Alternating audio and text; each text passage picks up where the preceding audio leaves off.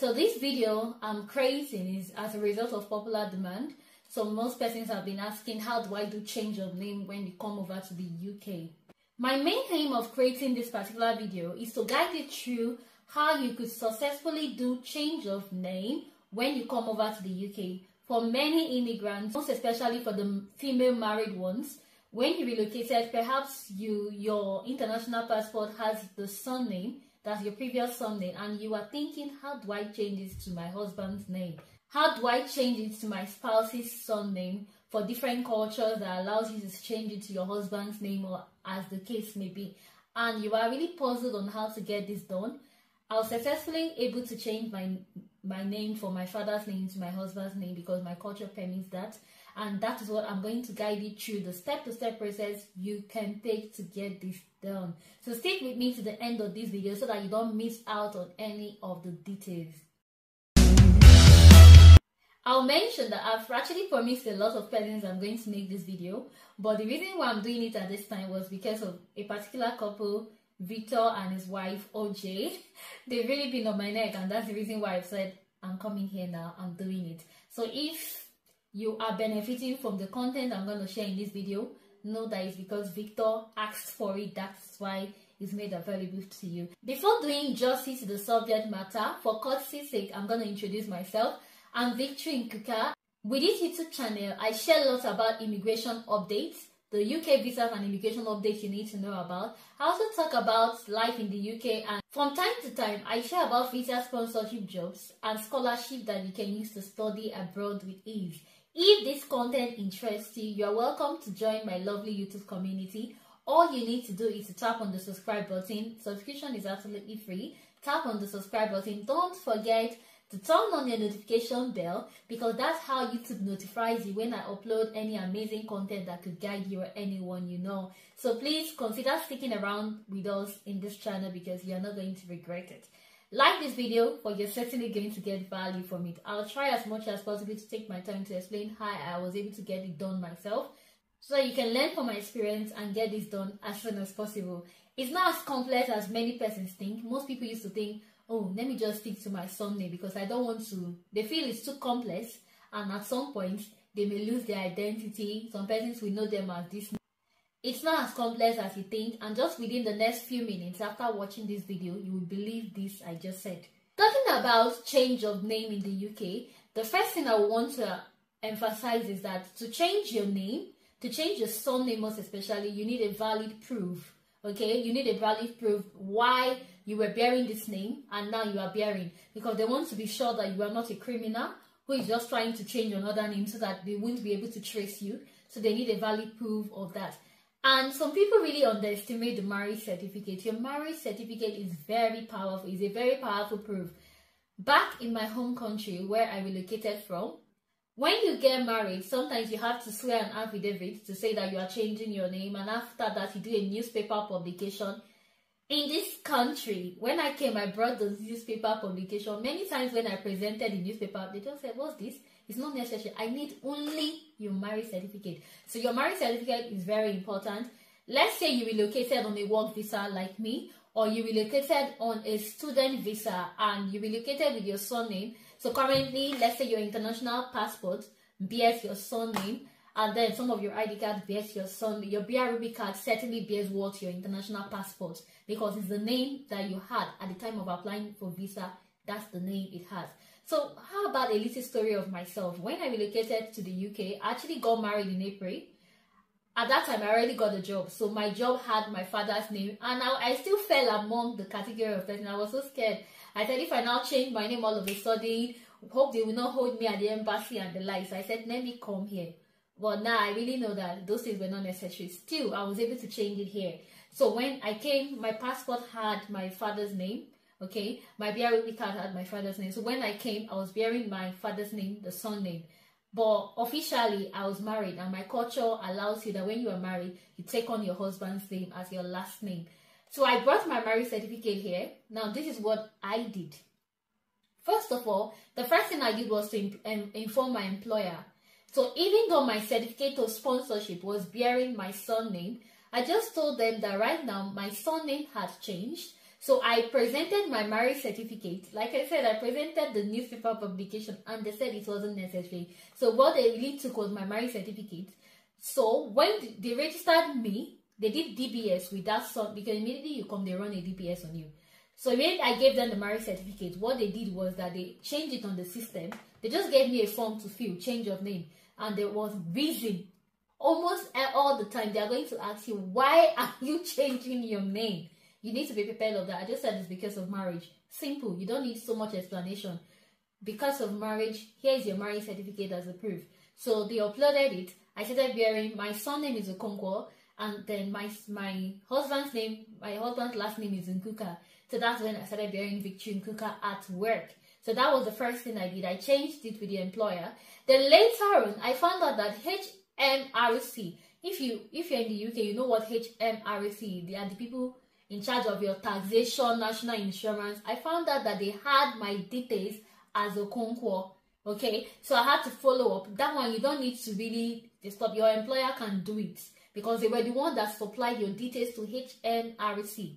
They are the ones that supplied your details and everything. You give them your NI, they submit it to them. So I had to follow up on that. They rectified it. So HMRC has my name as Nkuka now. So that was the first step I did, my employer HMRC. Then the second step was, when I gave birth in the UK, they were calling my baby by my father's name, because here they wouldn't even just assume you have a husband. They would just start calling by the woman's name. So when I gave birth in the UK, at that time, I've not changed my name with the GP. So my child was bearing Okonkwo, and they were coming to the hospital to say, "Is that baby Okonkwo?" I was like, "What?" Even when my father hears this name, he will not recognize it. They're like, "Baby Okonkwo."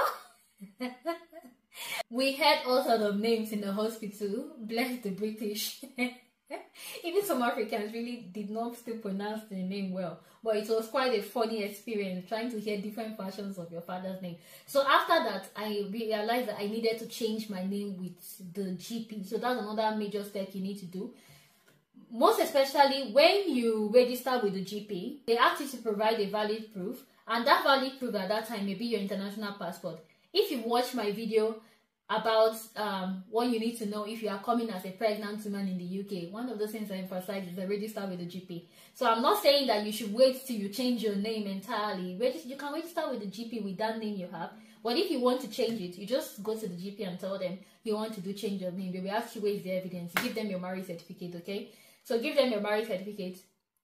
But funnily, my own GP was the only one that asked for that newspaper publication. It was my GP was the only one.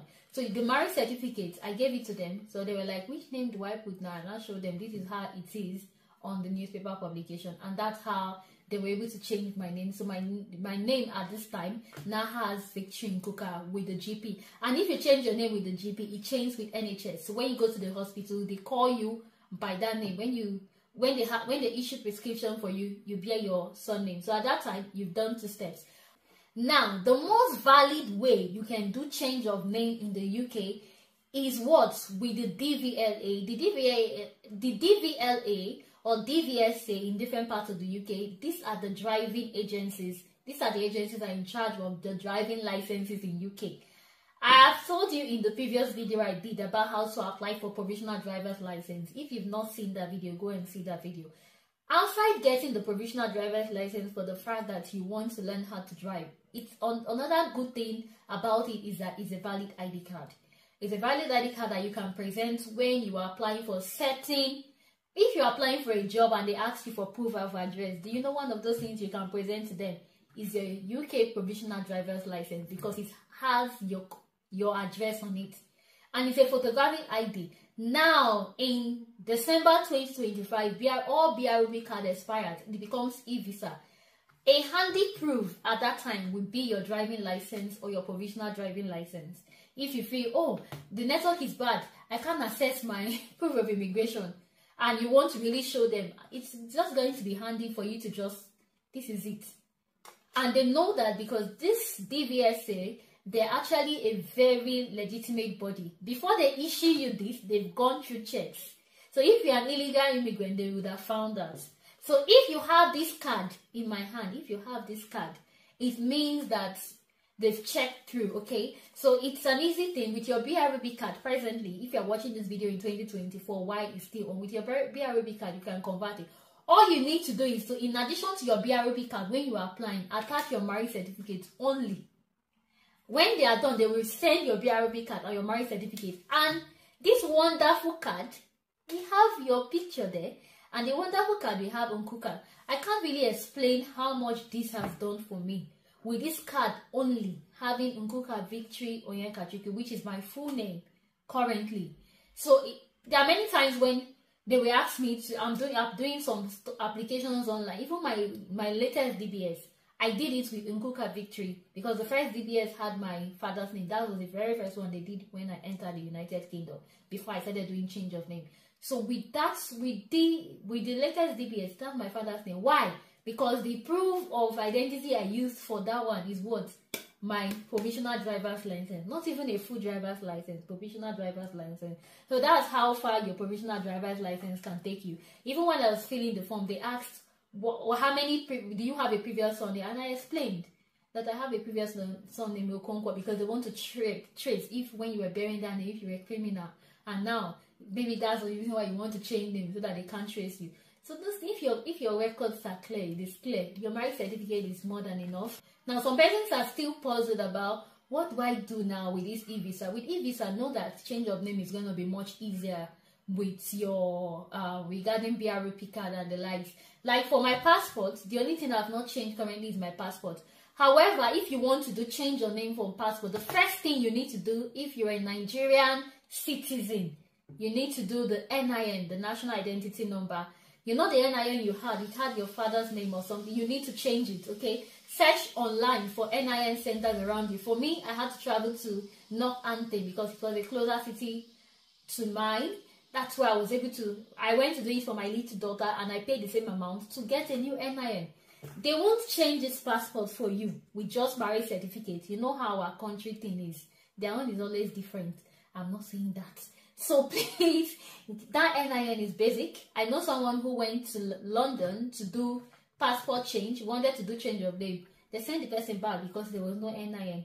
So even while the British are being very nice to do change of name with marriage certificate, our people is still asking for NIN. So if you are Nigerian and you are watching this, please do your NIN before you go and change. For me, the reason why I've not changed, I've done NIN, but I've not gone to embassy because mine is expiring in 2026. So I'm just waiting for, when I get there, maybe in 2025, I'll just do it. Then when I'm renewing everything at this, you get at the same time. That's the reason why. However, I'm still using Nkuka despite this passport. So most times I don't use this passport for applications. I just have it because I need to have it. I use it for many other stuffs. So please, these are basic things you can do to do your change of name. Don't be scared that they will misinterpret you. Some people will say, oh no, it's the Okonkwo Victory that I gave visa, and it's the Nkuka you are bearing. No, those things does not exist. I had that fear initially that immediately you can present your marriage certificate, that's the reason why you did change of name. It does not apply. So if that's your fear, please banish it. Do your change of name. If you have more questions, you can use the comment section. Like I said, this video was on popular demand, and because Mr. Victor and many others requested for it, so that's the reason why I've come to do this. If you have further questions, I'm more than happy to use the comment section to really explain, and if need be, I can make a more detailed video for you. So that's it for now, guys. Do like this video. If you're not subscribed to my channel, what are you waiting for? Please subscribe, support me. Subscribe to the channel, it doesn't cost. Tap on that subscribe button and like the video. Share to as many you think this may be of help to. Thank you for watching. I'll see you all in my next video. For the meantime, stay blessed. Bye.